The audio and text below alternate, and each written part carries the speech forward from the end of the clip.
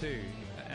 This was Tom Kohler-Cadmore, and I have to say that was the shot for me of the night. The reason being is just watch his head position. It was a real insight into how to go big. These guys are skilled, and this is not easy to do. Nicky Pooran's been doing it for some time. He used the crease well, gave himself room, particularly when the ball was short, and made full value of the full tosses.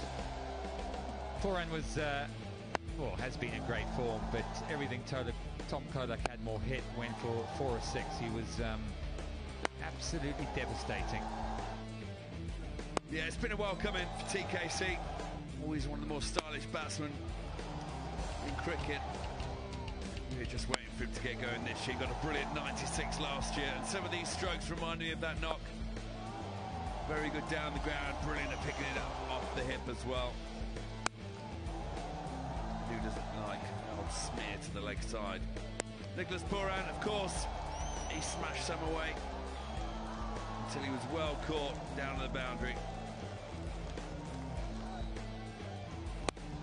Andre Russell came in just for good measure, popped one over the long off fence, but high fives and handshakes all round for Tom Kohler-Cadmore. Superb effort.